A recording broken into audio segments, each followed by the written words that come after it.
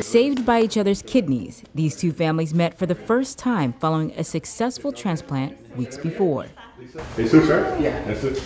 Danny Morin, husband of Anna, gave his kidney to Jesus Verduzco, and Jesus' brother Billy gave his kidney to Danny's wife, Anna. But it was not supposed to be that way at first. The Morin family from the Coachella Valley found out that Anna's kidneys were failing in 2012.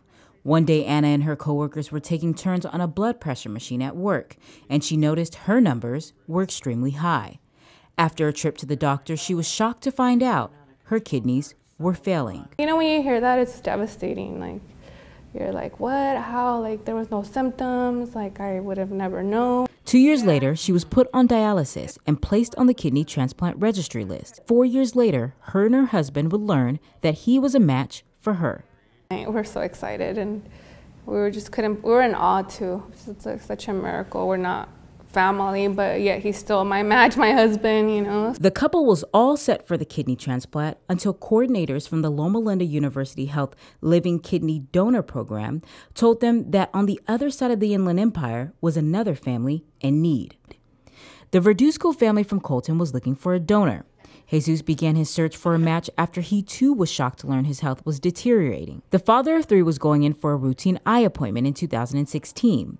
The technician saw behind his eyes that his blood pressure was high. And she was like, that's really high. You can have a stroke or a heart attack any second. I was like, really? You know, like, I just went to work yesterday and everything's all right. After a doctor's visit, it was confirmed that, like Anna, his kidneys were failing. After 2 years of dialysis and several family members stepping up and not being a match, his mother reached out to his brother, who was in the Marines stationed in Japan. His brother Billy quickly offered his kidney and chose to leave the Marines. I guess the goal was just to get him a kidney. Unfortunately, Billy was not a match.